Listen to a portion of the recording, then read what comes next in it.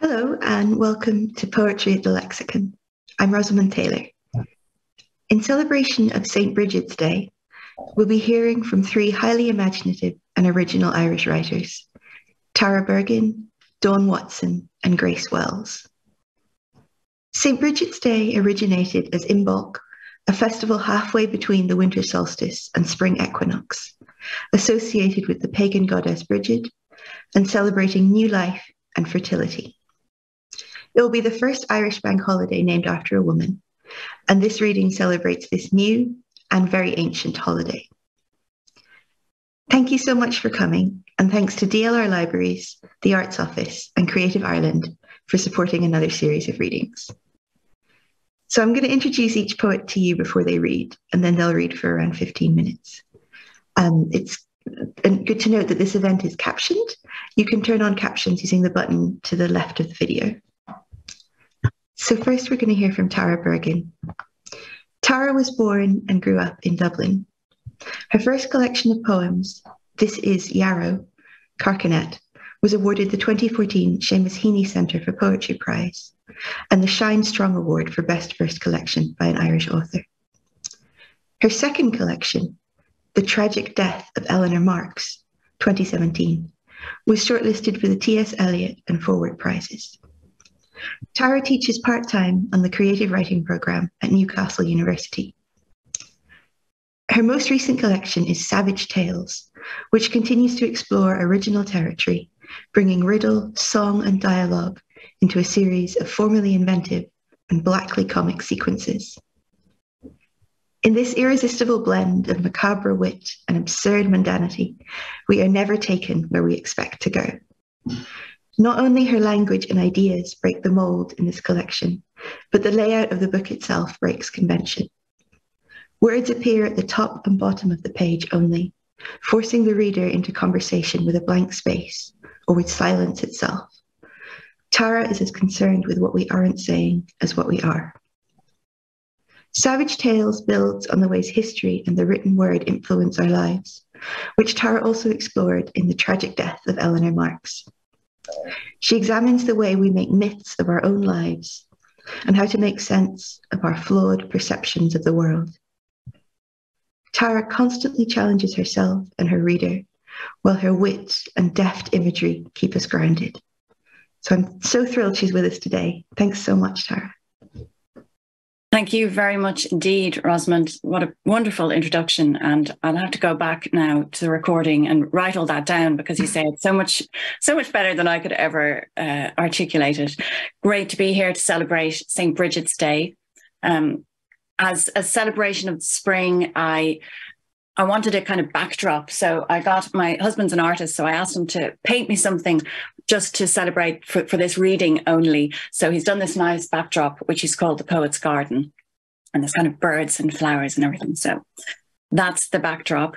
And just to say, I've typed out all the poems I'm going to read today and my little introductory speeches. And so it's all here on my laptop. So if you're wondering what I'm looking at, that's what I'm looking at. I'm going to read from there, from the screen. So to celebrate St. Bridget's Day, I thought I'd start with a short poem that mentions the seasons and, of course, spring. And it's called Bridal Song. The melting ice gave me a sign in winter. It dripped on my head and, you know, it said. Then in the spring, the bird cherry tree gave me a bridal bough and said again, you know. Only the blackbird in the summer won't speak. I think he is ignoring me. He just sits in his seat and whistles a merry tune, which goes, hold out your palms, young Mary. Hang your head, young bride-to-be. Set your heart on sorrow, for you never listened to me. As I was going through my poems to decide what to read today, I was really struck by how many different women's names occur throughout all three books. And thinking back, I do remember discovering as a poet the fun that can be had by adopting voices and personas in poetry. because up until that point, I had assumed like all poems were spoken in the poet's voice about their own experiences. And I thought that only novelists and playwrights and short story writers were allowed to invent characters and have names and dramatic monologues and so on. So it was really revelatory to me to discover that these things could happen in poems too. And this next poem came out of that discovery.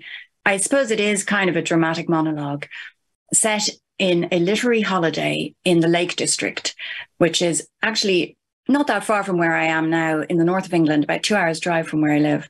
And but I heard once that you can go and stay there in these kind of literary settings, and you can get like an out-of-work poet comes and gives these tours of the literary landmarks. And so I had good fun writing a poem where I imagined, well, it was having fun with polite friendships, you know, those polite friendships between women that can sometimes get a little bit tense. So here we go. It's called At the Lakes with Roberta.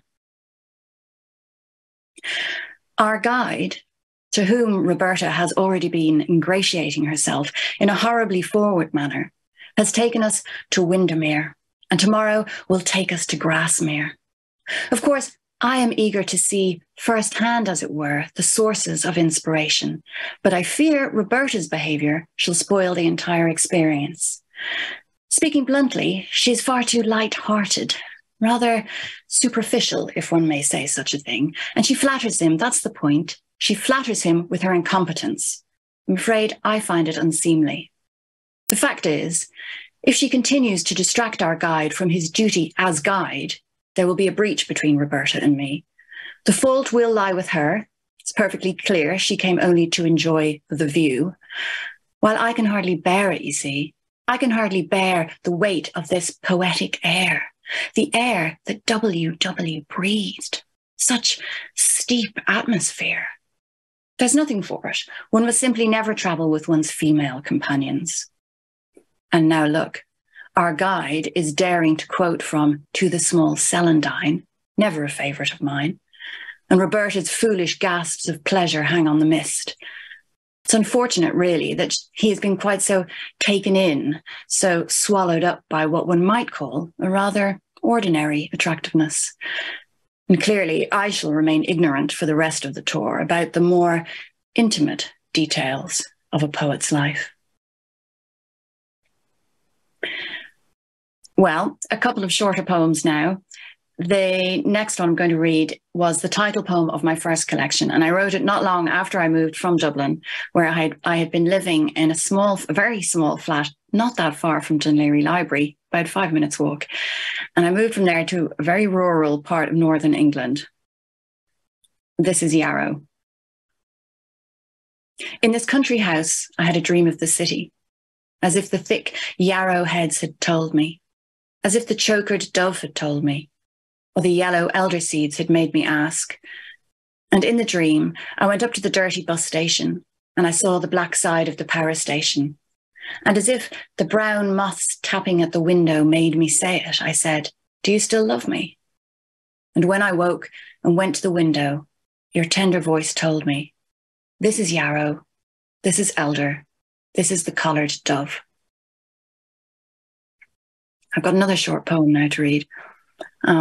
This is even shorter. This is only 8 lines long, but it's got a longer introduction. And I wrote this poem after reading an article about Emily Dickinson. It was a review of a book that shows all those envelopes and scraps of paper that she used to handwrite her poems on in pencil. Really beautiful book. And it was a great review. And then right at the end of the review, it had a little note that said, if you want to feel even closer to Emily Dickinson and more intimate, you can actually rent her bedroom by the hour. And reading this, I was kind of both like alarmed and fascinated. You know, I wanted to do it, but at the same time, I was totally creeped out by the idea. And I started to imagine the kind of letter of application a poet might write to say why they wanted to rent this room for an hour and what they wanted to do during this hour. And of course, as I started to imagine that, the other situations of why someone might want to rent a room for an hour and what they might want to do there started to kind of merge in with my thoughts. So I had some fun kind of writing this letter of application, which got very condensed into just 8 lines. So here it is, and it's called Renting Emily Dickinson's Bedroom by the Hour. I don't want to do anything. I just want to watch. I want to see what she saw. I don't want to touch or be touched. I want a different kind of pain. If I can get it once, I won't come back again. Well, I do get a lot of inspiration for poems from books that I read, but I also get ideas from those everyday social exchanges that can sometimes portray something quite serious underneath the mindless or idle chit-chat. And this poem is called The Hairdresser. My hairdresser is young, and she tells me things no one else can. About the different kinds of straightening tongs, about the war in Afghanistan. I sit with my hands in my lap in the ridiculous cape that she fastens for me at the back. She stands at the nape of my neck, and I concentrate. She tells me about her nan's hair, which is coarse, like yours. She tells me about colour and tone. She tells me about her boyfriend, the soldier, who covered his ears at the party and begged her to take him home. I watch her in the mirror as she cheerfully takes hold of my hair and pulls it high up into the air. I sit completely still in the swivel chair and listen with great care to all the things she has to tell me. Excuse me. Right, I've got 2 more poems to read. And these next 2 come from my last book, Savage Tales. And in that book, there's a section called 4 Dances. And these are 4 pieces inspired by dances by the German choreographer Pina Bausch. And these are all written in really quite a flat prose style, almost like a transcription. And I did that because I was trying to write about these dances, and I found that for some reason, this kind of denial of the poetic worked quite well with the very rigorous and sometimes shocking style of the dances. And as I kind of just transcribed what I was seeing in the dance, but what started to appear to me, to my mind, was also a description of a whole life. So I'm just going to read one of the pieces in that sequence, and it's called The Inspection Dance. I was wearing my long pink satin dress and high heel shoes, and I was standing in the middle of a room. All the men had to fight their way through to stroke my hair, touch my face, prod my stomach, and pluck the skin around my collarbone. They lifted me up and shook me to see if anything would fall out. When they slapped me, it was like you might slap the rump of an animal. At some point, I'm not sure exactly when, all the men went away. It's hard to remember. And then I'm going to end with a poem that also comes from this last book. And the section this one comes from is called Constructions. And this is just in keeping with the idea of women's voices, I suppose. This is called Weird Sister, this poem, and it speaks in the imagined voice of Dorothy Wordsworth, the sister or weird sister, depending on how you want to take the story of William Wordsworth. So the WW that we heard about in my Lake District monologue. And I'm just going to tell you a few things about it before I read it. And the first thing is that I wrote it in the shape of a triangle, which might make sense when I start to read it. And secondly, I wrote it after reading Dorothy Wordsworth's journal, the one that was written in 1802, when her brother William marries a woman called Mary Hutchinson. And there are some sections of this journal written around that time that are really striking, like when Dorothy sleeps with her brother's wedding ring on her finger the night before he gets married. And then in the morning, she takes it off and gives it to him, but he slips it back on her finger. And after the wedding, the 3 of them, Dorothy, William, and Mary, all stay together. And what really got me about this was the sort of unspoken, completely unspoken tension of this proximity.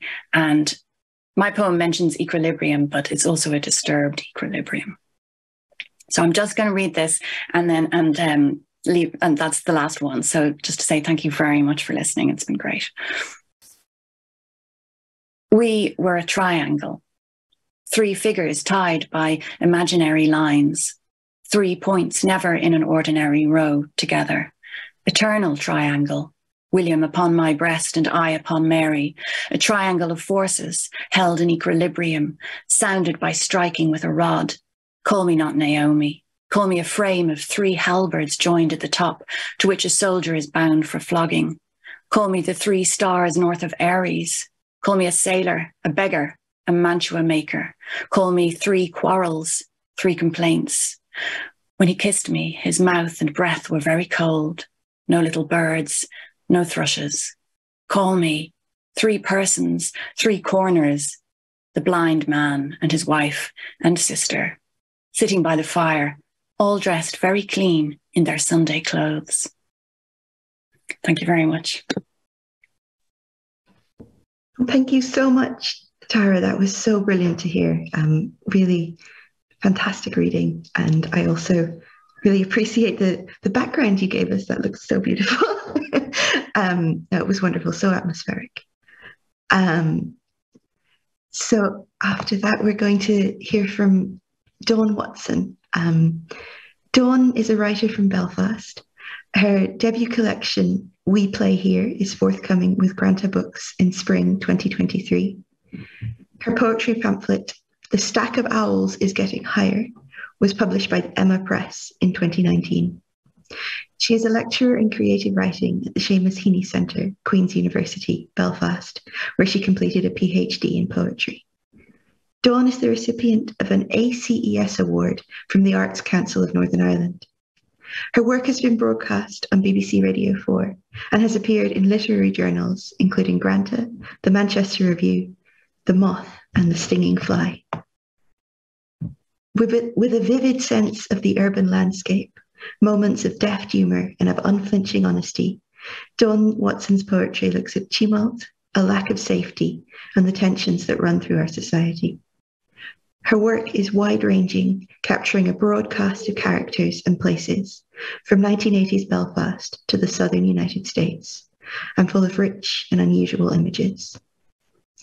Poems are characterised by Dawn's brilliant understanding of the soundscape, including the precise noise things make, such as a gull's cry or the snap of a leg breaking, as well as her imaginative use of scansion and internal rhyme.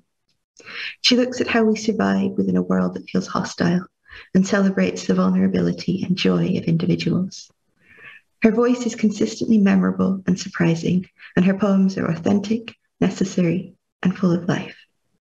I'm really looking forward to hearing her read. Thanks for joining us, Dawn. Just unmute myself. Thank you so much, Rosamund, for that introduction. I was not expecting that at all. I need to get the print out of that. Thank you. And it's just wonderful to be here, to be reading as part of some Bridges celebrations. And I'm in my north-facing back room, which is really dark as well. So and it's just always sort of winter in the north as well. I'm going to start off just with a poem from my pamphlet. It's 3 minutes long, but everything else is shorter than that.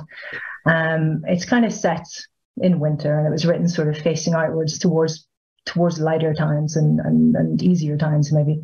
And I was sort of trying to capture that feeling of memory and how it exists in this kind of fragmented, synaptic kind of impulse kind of a way, and how these kind of little fragmented moments of our lives somehow add up to us being.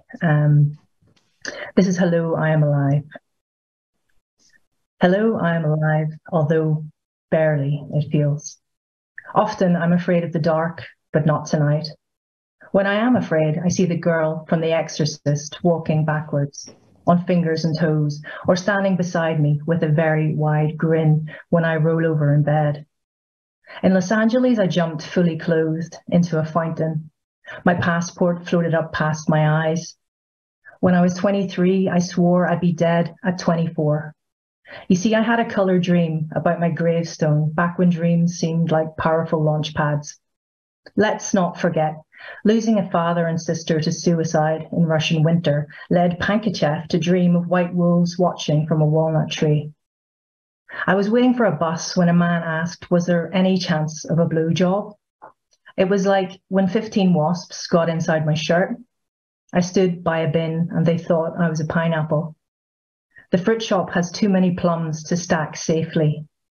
Are you a boy or a girl? Is the question I was asked most as a kid. I was left-handed until my teacher broke his ruler on my desk, telling me to be right-handed. I kicked a boy in the balls when he wouldn't let me pass with my school bag. I pushed a boy into a hedge when he wouldn't let me pass with my Coke. I have genuinely had enough ham, I thought, as I ate the ham in silence. Bird murmurations are the closest thing we have to magic or the apocalypse. I crashed a snowmobile into a tree and white covered me like a ton blanket. My mum shouted, "You're a lesbian." I said, "I'm not." But I was. I am. Fire is wildly unbelievable as a concept. I don't know why things take days to erupt and sometimes years. I'm terrified in case I go insane and hurt people. My favorite insult is mooncat. I need to remind myself that things are solid. This is a morgue chimney. This is cold coffee. These are train tracks. That is a rope. I was digging a plot beside a warm army of dock leaves when a small boy asked for more blue for the sky. I unravelled all I could find. We in poetry has a reach. We need monsters. We are set on edge by toes. We fear strangers taking our mushrooms in the checkout line, like in Stephen King's The Mist. I worry I have my mother's hands. There are many words for light and death. I am quick to assume I'm wrong. There is low grey cloud on the light lines as the train clicks down to London. I don't know how to be okay with dying. I can't ride a horse. Oh, let's just sit here and look at this lake for a while. This next poem I recorded recently for the Adrian Brinkerhoff Foundation, and I sort of spent the entire day walking around Belfast city centre, looking very, I think, sad and poetic, reading this poem.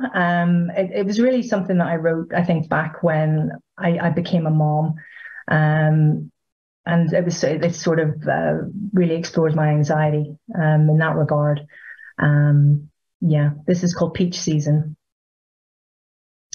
She vanished at twilight across the field, slipping to the woods after clearing the leaves off the porch, leaving a note for her wife and son and dismantling all the windows. They'd given her a basket and she filled it with peaches. Hours passed and she lost herself in peach trees. Then a day, and she watched the orb spider knit a message between two scuppernong vines. Then a month, and she took an axe and made a pile of split wood. One night she tucked her wild legs beneath her and unscrewed them at the hip.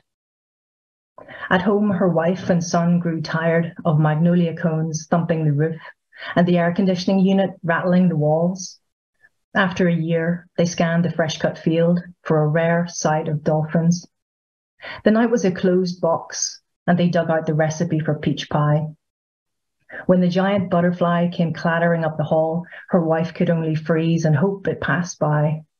Her son stretched out his arms to mimic the vast wingspan. They puffed out their cheeks and laughed, taking turns to bite the wooden spoon. At sunrise, the boy ran ashore for his other mother and hoped she'd reappear in the water, the way sometimes the things we forget come back to us. Years passed, and from the woods, she watched lightning debunk the boundary fence. The outhouse door walloped in the wind, and storms tore up the yellow field. When she didn't return, her wife and son grew the peach trees higher and adjusted the recipe to reduce the nutmeg. In October, the stars set fire to the woodpile, and cicadas clicked so loudly the peach stones broke.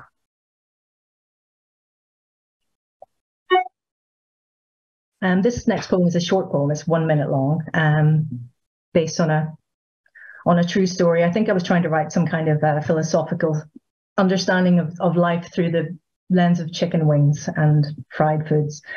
This is called Chicken Wings. I read God described as a bar of horizontal light, which makes sense. Solid, angular radiance and geometric dependability. It's an image I can feel in my teeth, something I can get behind. I can run my tongue along its cool, hard ridges. I feel this way about chicken wings, but look, they're never right. If they've hot sauce, they're not crisp. If they're crisp, they've no blue cheese dip. If they have dip, there's no celery. I saw a woman with blue plasters on every fingertip eat chicken wings on the top deck of a London bus. I watched her rip and fling small bones. I almost cried. She was so determined. Near my stop, I told her, what we need is a horizontal bar of chicken wings, molded stiff with celery, sauce, and dip. She made an O with her mouth and agreed it would have solid angular radiance and is something she could get behind. This next little poem is short as well. It's kind of a riff on the Carlos Williams poem, This Is Just to Say. And I wrote it for the Dublin Fringe Festival, and the North is next sort of context.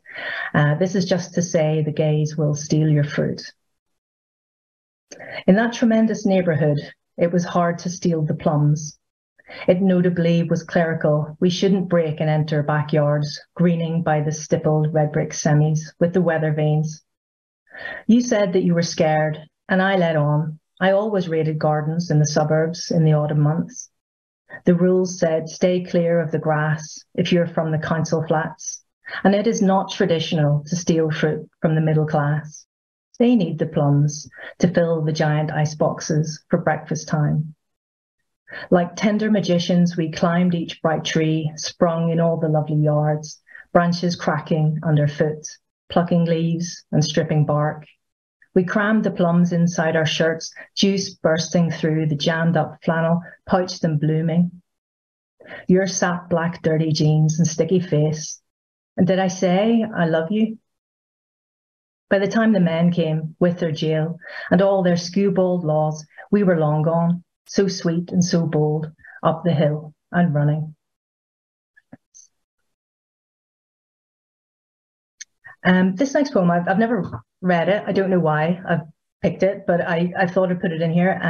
It was probably about a decade ago. My wife's from Greenville in South Carolina, and she took me over there to visit her childhood home, where she no longer lived, and she spoke about her backyard. And in Ireland, I think we think of a yard as this rectangle square of concrete, but it was basically like a woodland forest park that sort of stretched for miles, and it had a creek and a barn, and it was outrageous to me. And it really just I kind of, there was all these gum trees, I believe they were called, and they released these little burrs, these little seed casings, which were little spiky husks.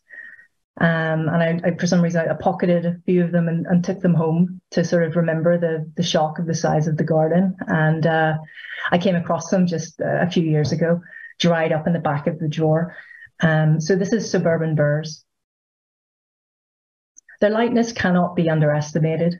And truth is, I don't know how to measure lightness, but those suburban burrs sit dried out on my sill, all five. One is a foxtail bush, two-toned, tan, taupe, the same size as my thumb. 4 are 1-inch scale models of bacteria or atoms, puckered and stalked, spiked cherry husks, smuggled to Ireland like sweet gum tree armalites, inked out sea anemones, pinbone souvenirs rifled from the backyard of your childhood home. I had never seen a yard like that. Sun-red barns, river and creek. I mean, Christ, that yard was bigger than the street I played in. Rode my bike over Coke can ramps in, flipped frogs into the air off planks of wood in, wrapped the doors and ran away in. And so I took those burrs, believing back then that they really were for you, and kept them in a drawer until today. Dried seed casings held in sanctis, like ex indumentus beads of St. John. I guess lightness just sticks to what it touches and fits, like the pinched cimetière captures loss better than graveyard or even cemetery. And the thing about vanilla is it's really black. So as you sit by the fire and think, I think how to tell you about those burrs, those hip joints, those fragile sunken moons, but I just stutter. You know, this is the good stuff. And you just smile and close your eyes like you knew anyway. I'm just going to finish with a little extract, about a minute long, from a book my debut book then is coming out in the summer with Granta. I'm just in the middle of going through the process of choosing the cover and all those kind of things at the minute for that, which is super exciting.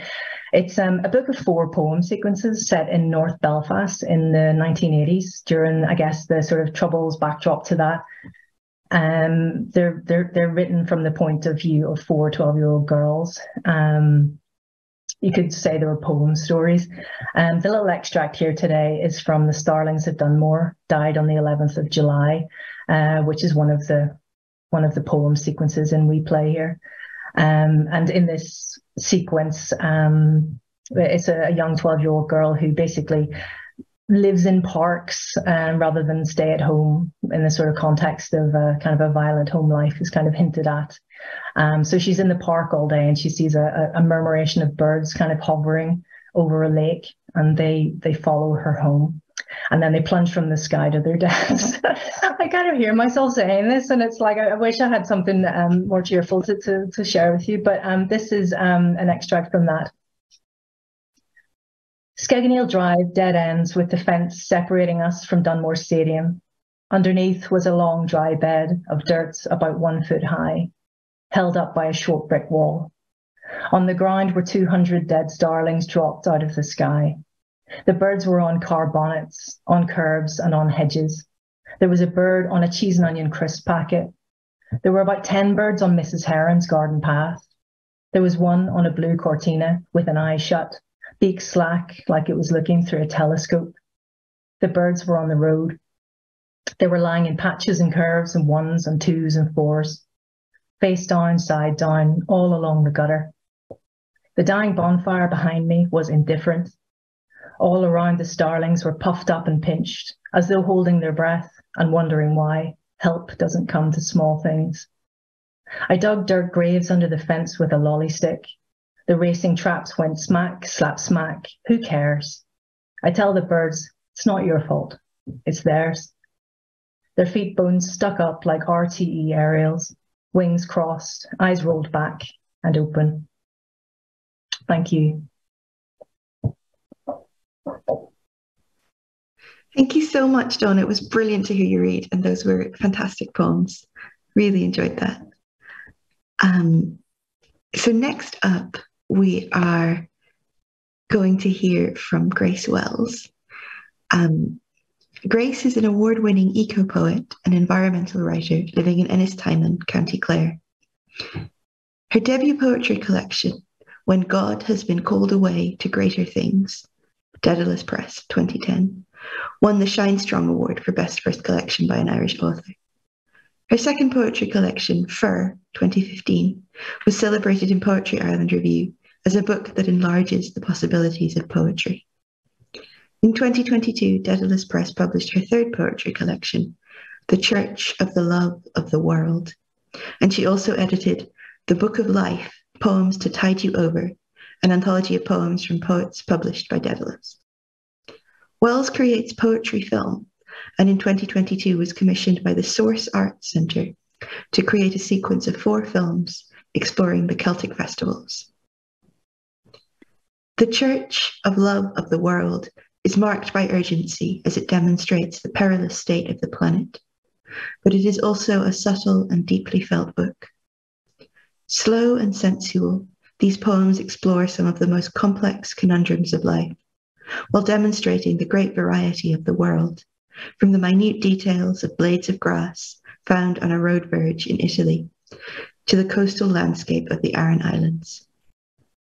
But Grace is also alert to our changed and often toxic countryside and the way pollutants damaged everything. Using expansive poetic sequences, Grace creates a space to hold questions without answers and to run love and beauty in counterpoint with grief. These deeply considered poems are memorable for their tenderness, resonance, and refusal to give empty messages of hope or complacency. I'm so pleased you could join us today, Grace. Thank you so much, Rosamund. like everybody else who's right here, I'm really moved by that introduction. I'm really grateful, and it's a huge honor to read here with Tara and Dawn. In that way that poetry does move us and take us somewhere else. Having listened to Tara and Dawn, I've gone somewhere else. I'm not fully present in one way, so you'll have to forgive me because I've gone into those other realms that poetry reaches. Both Tara and Dawn kind of sent me to a lot of different places. So I'll try and draw myself back by reading this first poem, which is called Imbolc Vision. And it was one of the pieces I wrote for the Source Art Centre, the poetry films that look at the Celtic festivals and their relevance for us in this time of ecological crisis. And it's about Bridget's Day, Imbolc, this season. And it's really, I could never have written this without the amazing work of Bridget scholar Mary Condren, who's just such a vast source of knowledge.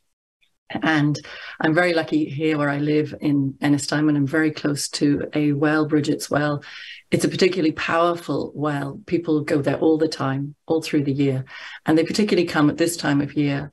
And it was such a powerful well, it would bring the Aran Islands in over the sea in their curraghs to come to this place. And I just find that quite incredible that they would do that, particularly at this time of year when the seas are so unpredictable, and the strength of what is in the wells in Ireland and that beautiful close relationship that people here still have with the wells. So this is called Imbolc Vision. In the cold of late January, me Anna, in the first fresh days of February, mi Fiara, the Cailleach lets go her hold.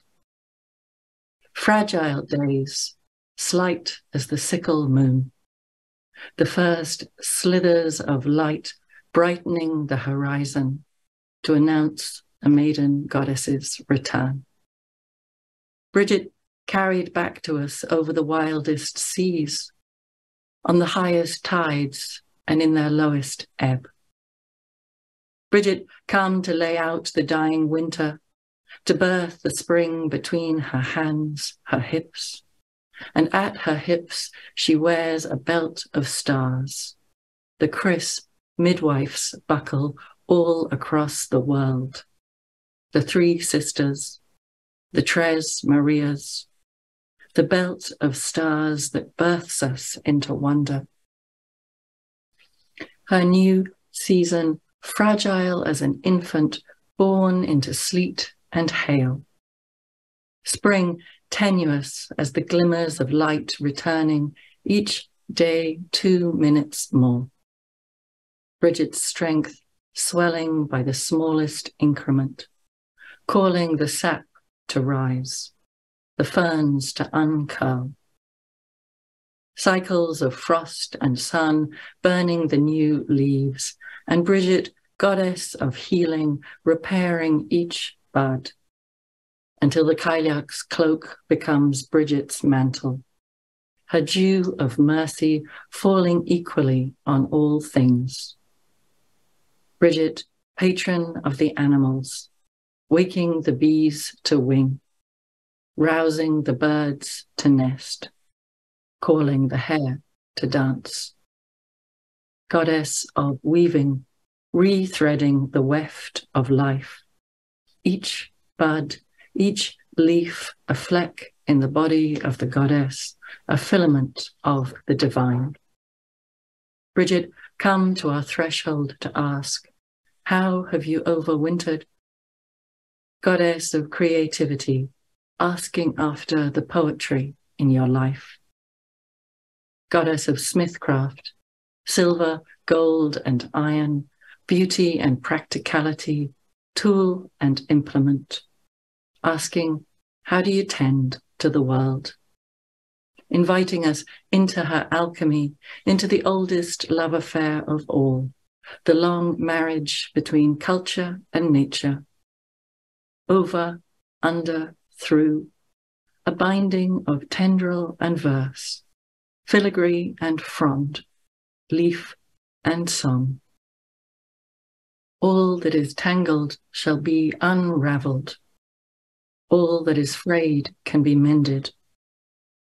And people and place being one, the children here take rushes from the fields to weave the body of the goddess, shaping the limbs of her 4 directions, over, under, through, binding at the center the 5th province of faith, with its soft eye that sees the sacred in her every thread. Bridget, goddess of spring, who tides us over till her blossoms come. So this next poem is just a simple thing that I like to read. It brings me home to something a bit more animal in myself, and I find that very helpful. So it's called Pace. It's really, I suppose, a bit of a meditation on, for myself, the fact that we live at this very fast, very technological pace. And I don't think that that's entirely suitable to who we are. Like a woman who goes to her lover's room when he is not there, I go to the woods.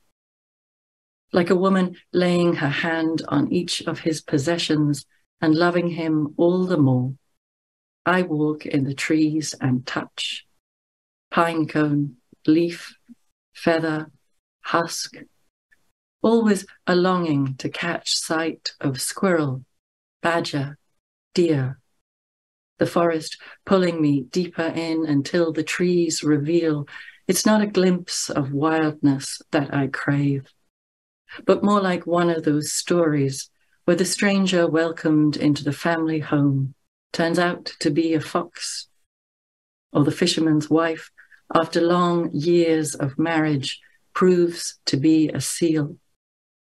Sometimes my need is to lie down beneath the pines, to curl heart to earth, only the breath, only fur.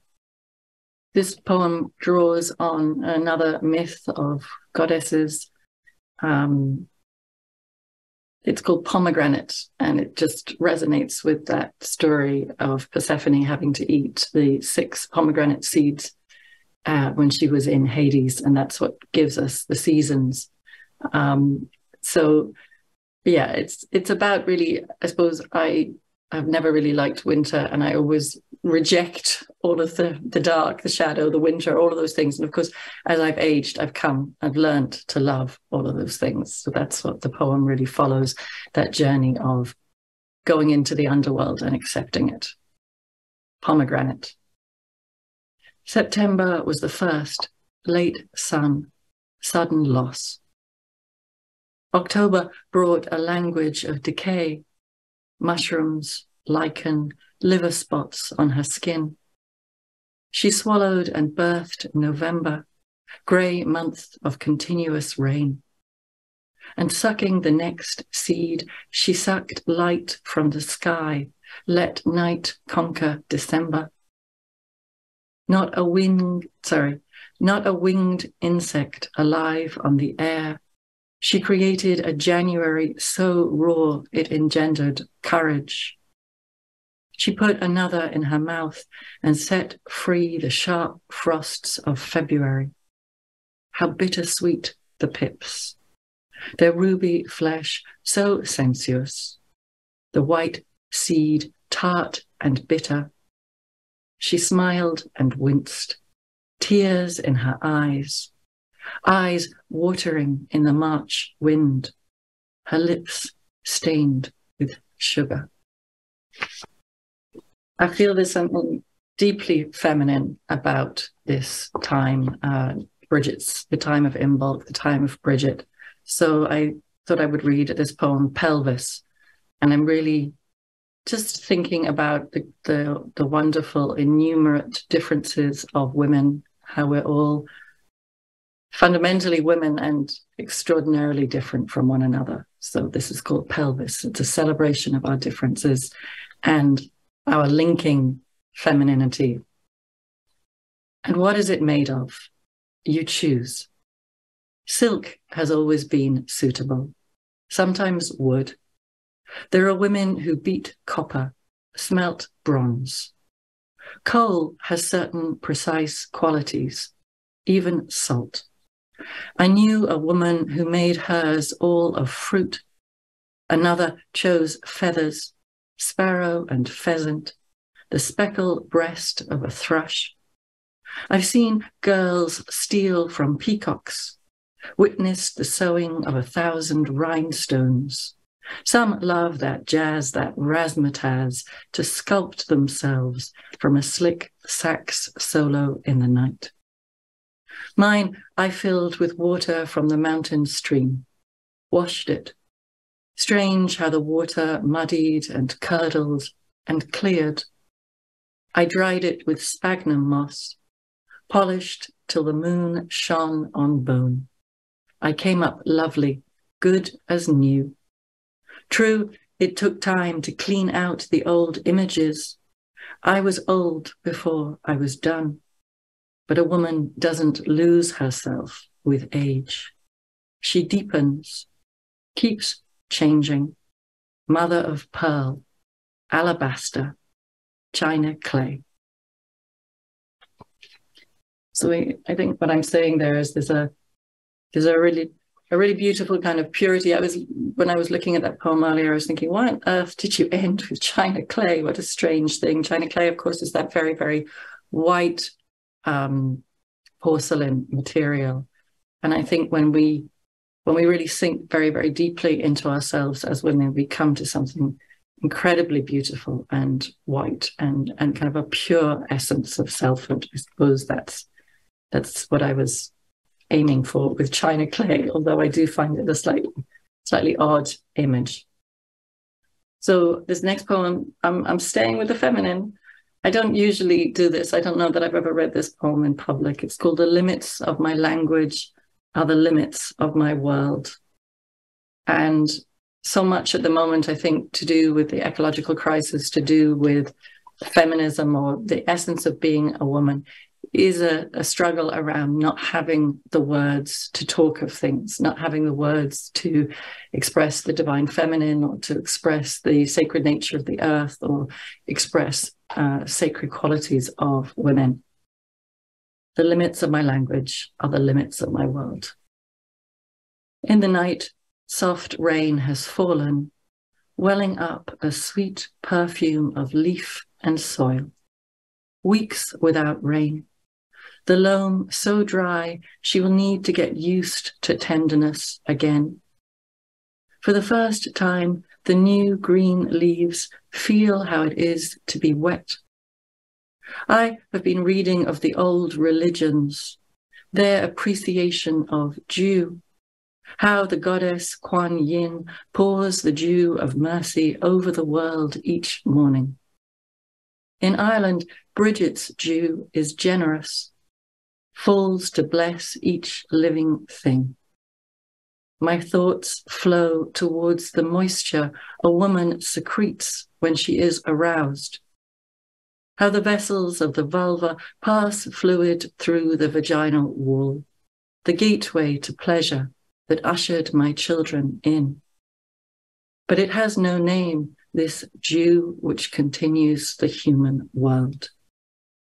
I announce that to the wet morning, the earth releasing her own moistures as I stand within the scents of petrichor.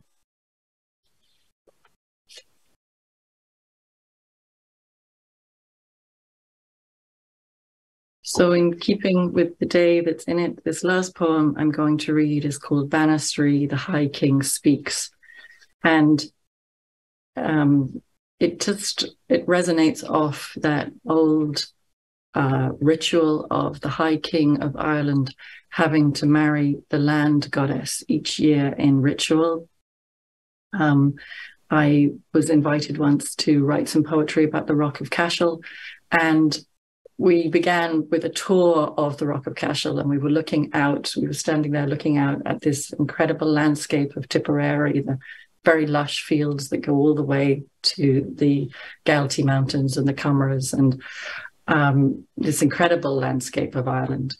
And then we all, as a group, turned around to face the patriarchal walls of the Rock of Cashel's buildings, its churches, and it was the seat of the High Kings originally. And there was something very poignant for me in that turning away from the landscape, the land, to the human and particularly the masculine. And so I wanted somehow in a poem to reverse that turning. And I knew that the High King had something to say, and I thought he would probably lecture us. But when I came to finally write the poem, it wasn't so much a lecture, but more a love song. So this is what the High King says. I have always thought she looked her loveliest from here. Here more than anywhere, she gave herself to me, this ground our bridal bed. When I married her, she gave me her intricacies, apple blossom, bird song, the salmon's rainbow breast, the white swans and the white geese. The word fesh meant to sleep with the goddess, to be permeated by her. When I married her, I became the mountains. I became the forest. Her soft rain fell, and I grew as grain. When I married her, she turned me copper, gave me the strength of iron. She crowned me with the gold crest's burnished head. In her embrace, I was kingfisher, turquoise, emerald, amber. She released me as falcon on the wing. The veins in my wrists became the rivers of the land. When anything happens to her, it happens to me. It is my relationship with the land which grants me sovereignty, this ground our bridal bed. For her, it was strewn with the creamy white petals of elderflower, of meadowsweet. She never left our bedchamber without an offering for my palm. Acorn, seashell, chrysalis, amethyst, a hazelnut drilled empty and open by one of her creatures. And after her leaving, the room echoed with her, a steady incantation, Tua, Tua, Tua, meaning people, meaning place. Thank you very much. Thank you so much. That was just, it was so beautiful to hear you read, Grace, and that was just a really wonderful reading.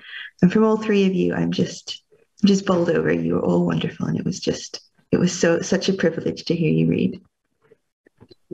I wanted to just jump in and take this opportunity to ask a couple of questions about your work.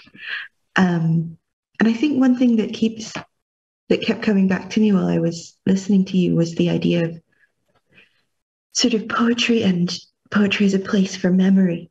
And in her essay, The Solace of Artemis, Paula Meehan said, "Nothing is ever lost that has made its way into poetry."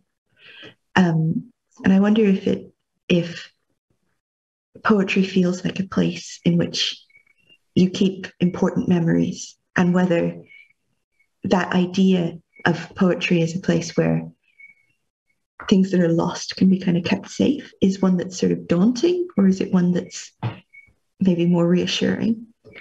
Could I ask you, Tara, to maybe comment on that? It's a very good question, because actually I have a very bad memory, and I admire greatly poets who write very well about, say, childhood, for example, where they can remember really interesting details, not just the kind of ordinary things, the smells and the lanes that they would walk along and things like that. And so I would say that I wouldn't describe myself as somebody who's able to do that. But maybe, maybe the idea of not worrying too much about that and allowing memory to be whatever it has to be in a poem is perhaps something that I could say poetry could do, that you can place in it whatever it is you have, you have going for you. And to me, that's the freedom. The freedom of poetry is that it's not history, and you don't have to be the authority on everything or on anything. In my case, like, you can just go with one thing and see where it takes you. That's not a very good answer. I think maybe Dawn and Grace might answer that question better. I think that's very interesting. And I like the idea of poetry not being history and being a place where it's safe to sort of not feel like you need to be an authority. How would you feel about it, Grace? I'm thinking it's an interesting, it's a question that opened everything up for me. And in a way, I felt it's not really a question. It's more like a statement. It's a sort of statement to do with poetry and memory. And I think for me, yeah, there's a lot of personal memories, and I suppose to do with change. I was just in England again, where I grew up, and so much has changed that to write about it through poetry, I would be creating or recreating a lost world. And I think this is a huge time of loss, particularly around, well, so many things, both socially and environmentally. Creatures, so on, places are getting lost. So I think poetry has a huge, for me anyway, it's a real reservoir of that loss. It's like a crucible where the loss and the grief can go and be held and be safe. Because I think it's a really interesting thing when places are lost to us, parts of cities are lost or changed, or fields are lost to us, woods are lost to us. That where is that to go, and how can we hold it, and how can we hold the impossibleness of loss, of sacred memories of places? So I think that poetry is a beautiful receptacle for that loss. Yeah. So I don't know if that's a question, an answer to it, but it's because memory is so many things and so different for everyone. That's just one little aspect of an answer to that question. Yeah, of course. I think it's probably quite a difficult question. I apologize for the alarm in the background. If you can hear that, it's I don't have any control over it. I don't know where it's coming from. Dawn, I notice in some of your work that I've read, there's a really wonderful sense of childhood and the places of childhood. Do you feel that that's something that comes very naturally to you in your work, or is it something that you've had to work towards? Yeah, I think that childhood, I suppose, links back into talking about memory, and I think memory is a really, really interesting topic. When you speak about loss, I think I would rarely put moments of my, when I put in moments of my life, that's all we can really write about, these little sort of facts, these little objects. But Elizabeth Bishop would have spoken about poetry as a kind of a constant process of readjustment, and this sort of idea that poems existing within this kind of complex movement, and once we kind of put objects in them, like she would have written in her sort of poem Story in the Village about when she was a child and she used to take these parcels to the post office to post to her mom, who was in a mental institution. And it would have been listing, she used this technique of listing of, jams and hankies and chocolates. And you almost have this sense of this kind of gaseous kind of idea of existence. And when you put it on the page, how it almost sort of solidifies that in some kind of a way. And when I think of memory, I think of that sort of, we have this lifelong relationship with, what we saw happen on Friday, and how we, to paraphrase Bishop again, and how we sort of look at Friday through the eyes of Saturday, and it's no longer Friday. And then we look at it through the eyes of Tuesday, and it's a different thing again. And I think poetry allows that kind of movement. It's if we think of things that are lost, if we think of things that are gone before, poetry kind of allows us to reanimate them, and it sort of offers it back to us again to kind of think again. Childhood for me is like a really natural kind of landscape. I don't know why. It's like my natural sort of creative space goes into a place of childhood. My favorite film would have been Stand By Me by sort of Rob Reiner, kind of 80s film. And it was a big inspiration to my book We Play Here that's coming out. And instead of sort of 4 boys as heroes, I wanted to have four girls be the heroes for once. And so I mean, and while memory plays a huge part in writing about childhood, that it's just when we write a poem, it's never that simple. It always becomes something new, and I think that's the power of it, isn't it?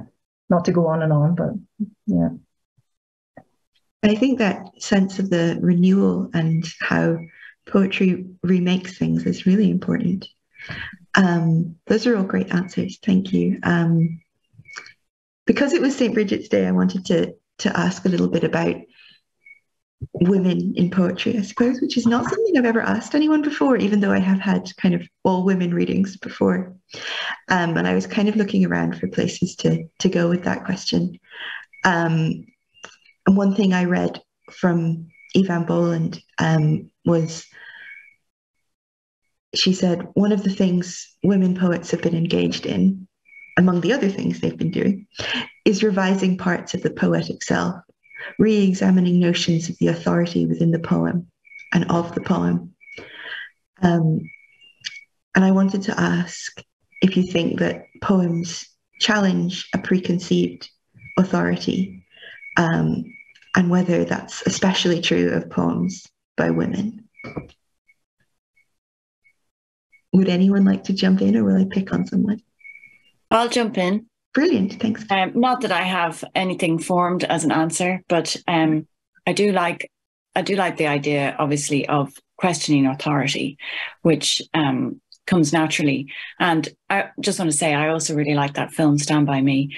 But I can remember in particular, they had this way of, like, they wrapped their cigarette packets up in their t-shirt sleeves. That was the thing that I spent a long time practicing how to do. I think I took up smoking just so that I could roll a cigarette packet up in my sleeves. But anyway, they're the sort of things I never thought of myself as any different to the guys in Stand By Me. I really, I didn't see any difference. So I think I was obviously very lucky that I wasn't fighting. I didn't feel like I was fighting that particular battle. But so it didn't matter, woman or man wasn't the problem, it was authority. And I think, and again, that the surprising nature of poetry, that you can sneak in rebellion, through poetry was great, a great discovery, because so often I think when you're learning something, when you come to it new, you assume everything, is an authority, and that you should simply do what you should. There's rules to follow, and you need to do that. And then when you suddenly find that once you discover a little voice, and it's so tiny, isn't it, on the page? Usually a poem is fairly short and very, very condensed, or it can be, and that you can get into that, a whole load of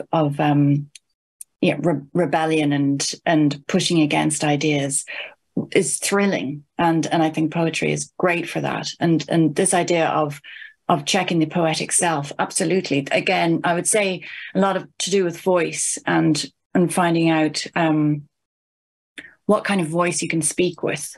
I remember that, I don't know if you've all been told, or a lot of us have been told, you have to find your own voice. And I found that really strange, because I didn't really know what that meant until I discovered, find a voice. Doesn't really matter if it's yours, it could be someone else's, but if you find it, and then that can speak, and then there's great power to the spoken voice within poetry. And perhaps that relates. I was thinking as you were talking before about history, there's the oral histories, aren't there, as well, and the unreliable narrator, and all these things can happen within the art of the poem. So it's a great vehicle for all of that. If vehicle isn't one of those horrible words, I don't know why I use the word vehicle. It's not a sort of thing I would ever normally say. So excuse me, but it's a great form. I'll stop talking now. It is a great form, yes. And that's really, I love what you said about kind of fighting any authority, whether it's male or female or anything in between. Do you feel like your poems are rebellious? Dawn, maybe? Yeah, I mean, I can't get the cigarette packet thing out of my head, so that's something I need to move past. I've never tried that, so I need to try that today. I'm going to take up smoking for St. Bridget's. Yeah, I mean, rebellion is, I think it's, I mean, it's such an active rebellion as a woman to just, you know, speak your opinion, to say a thing, you know, to speak up. For us to find our voice in some way is a very, very difficult thing. And it's something that's just an ongoing thing throughout our lives. I keep finding that I feel differently about things that I thought that I had nailed down and I understood well. And to do that, I think, to take that and then also do that on the page, you know, within form, I think, you know, is incredible. And I think when I first heard, you know, for example, like a sonnet that had 14 lines, and if you wrote it with 13 lines, that was really, really far out. And you were actually doing something very, very challenging, very, very sort of breaking the rules. I couldn't wait to write a 13-line sonnet. I was like, get me those 13 lines. I'm going to write the heck out of them. And, you know, but it's like that ultimately doesn't really feel that sort of subversive. And I think probably the most subversive thing we can do is to really hear ourselves and to put that down and to allow that out into the world. And but trying to balance that with whatever we're doing in poetry, where we're not just sort of writing our thoughts down, but we're actually sort of crafting them into some kind of three-dimensional vehicle, I used vehicle, but yeah, that's the trick, and that's the thing, and that's why it's so important, I think, to listen to women and to hear these kind of events specifically geared towards women's voices and women's poetry is exciting. Thanks, Dawn. Yeah, I agree. Grace, I'm always really moved by how your poetry sort of looks at history and kind of quite ancient themes within our world and gives us a more feminine perspective or voice. Can you talk a little bit about your process with that? Well, I think it's very interesting, you know, and it probably resonates on your last question. I think I am ever curious about what it means to be a woman. And it does feel like many areas where there is no language for realities, whether that's being able to name your own body parts with words that you're comfortable to use, for example, and not a Latin medicalized word or a slang word. It's like, where are the words in between that really help me to express myself and what I feel I am.